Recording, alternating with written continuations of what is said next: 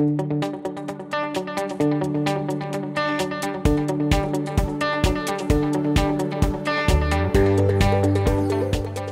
feel very proud and great being part of this great institution. I am with VIT for the last 13 years, and I have come from with an industrial background. I was with the industry for almost 15 years, and the experience what I gained there is helping me really to mold the IT infrastructure of VIT University.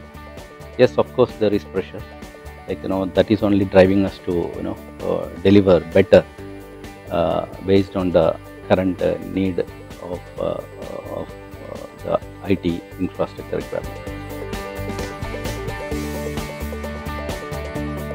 The days have gone where people just look at the brand and get into the institution. Those days have gone now, because the children who is coming to the campus are very intelligent, and they know what they want, and what kind of infrastructure we have, and what kind of technology we use in our campuses.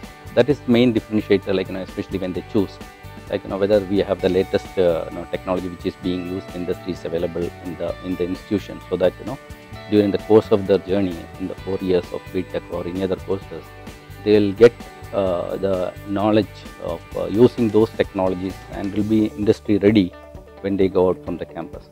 So yes, technology plays a major role in choosing the campuses than looking at only the name as well as syllabus. And syllabus also, the curriculum also plays a major role in choosing the campuses, because the parents as well as the students, they also look into the in-depth details of the curriculum before selecting a course and before selecting the campus.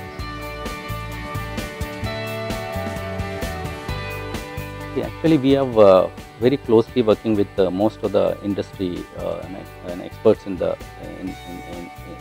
industries, basically to design our curriculum. There are people on board where we bring their expertise to design the curriculum, so that our students get the best of the knowledge when they do their courses in our campus. So we periodically review our syllabuses, and we also speak to the market leaders to find out what is the relevant technology or the latest technology being used in the industry, so that we can bring those kind of skills or curriculum in our syllabus, which will mold the children to be ready for the industry on day one. So we are also working closely with many of the technology partners in the market to bring the best of the technology available, so that the students can use those their lab resources anytime, anywhere. Or days have gone where you go to a lab and reserve your seats and wait for that. Those days have gone today, and the way the children also work is different from how we were working our college days. Today it's not like that. Today the students are more interested in getting into the classrooms as well as in the lab when they feel like going to the lab.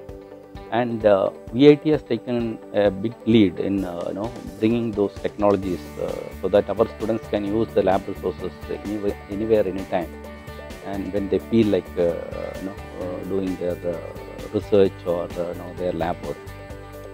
We have extended the facility across the campus, even outside the campus also. When they are at home, if they feel like they want to do a project in a particular tool, these tools are available to them to do their exercises, even on move, right? So these are the facilities currently we are extending to our students, so that we don't limit their learning environment within a campus. Beyond the campus, we extend. EDA is becoming popular in universities for two reasons. One is your operational difficulties you can overcome. We have, especially when it comes to the semester beginning, we have to deploy the application in a campus like us. We have around 4,000 plus desktops deployed in the campus, and each set of desktops will be needing some kind of applications. and we will have very limited time period basically to deploy those tools, as well as the limited number of people who work along with me to deploy those tools. So this is becoming a big challenge for us. So VDA is actually helping us to deploy this kind of mass deployment in a very quick time.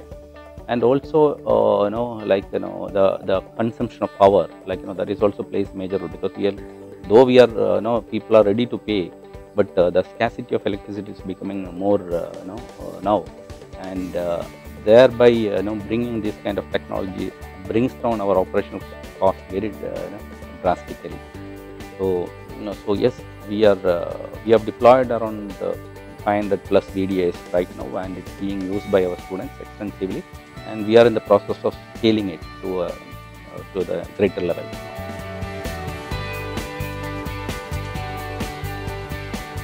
See, the biggest challenge in universities, like in corporate, we can normally plan make our plans for the next 2 years or 3 years, and those technology will be used for the next 2-3 years. But in education, the scenario is different, where we plan something, but you find something else is coming in, and we need to go and adopt those technologies. Otherwise, we feel that we are almost very far from the technology.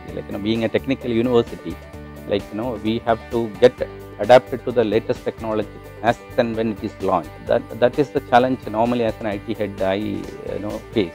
Yes, partners like VMware is definitely helping us. We are associated with VMware for the almost 8 years, and the association is very good, and we could leverage the technological advantages with this association, especially campus like us spread across 400 acres, where we had servers installed at various locations, and managing those kind of servers, storages were becoming very challenging task for us. Today we have a data center where we have consolidated all the servers. Most of the servers are in the virtual form, and we could have the complete visibility of our infrastructure, and also the team size. Management is becoming a challenge today. So we also reduce the number of people who handle this kind of systems by imparting skills in these domains. We are really enjoying those advantages now, and I would suggest most of us universities like us should go for the latest technology to adopt the latest technology, so that our students, faculties, as well as the people like us, where we manage the infrastructure, will have the benefits, and our task will become much even the life will become much simpler. See, the scenario in university is totally different from the scenario what you see in enterprise, because here the children are more curious to know what is what and how it works. Maybe they may not be knowing the impact of their action, but they are very curious. So that is why we feel IT security is very important, much more than a corporate in education, because today the entire university is running on our own on an application. So I cannot afford to have any kind of hacking or any kind of downtime or outage in the system. So that is my job, to ensure that the system is available, especially when you have students from India, abroad, and from across the world we have students. So the demand is very high. Yes, availability and the demand of the system is very high.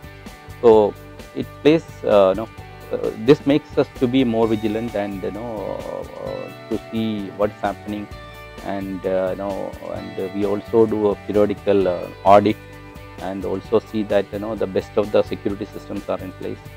And especially when it comes to VMware, during the virtualization, we were happy that we could adopt VMware NSX technology, basically to do the segmentation at the server level, at the network level, so that the servers which is on production and on the lab, though it sits in the same data center, same infrastructure, but there is a segregation between these kind of systems by having NSX on board.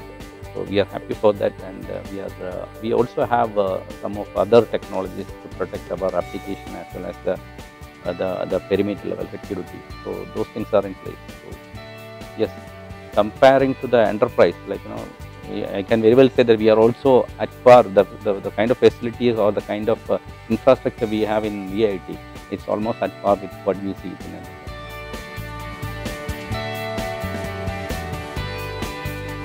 Today, the main decision which every whether it is an academician or an IT manager has to take is the technology will get evolved. We will find new technologies getting evolved, and you have to get adapted. So there is no way out of it. If you don't adapt it, then you are nowhere in the scene. So you need to have the courage, first of all. There is a risk involved in that because it's a huge investment. So somebody has to own it. So you have to take risk. You take the risk, own it, and see that you have a smooth sail. Second thing is now deploying those. You have taken a decision. You have to deploy it, and you have to make it function. Another point is see, unless we know, we will not be able to do anything. So we have to get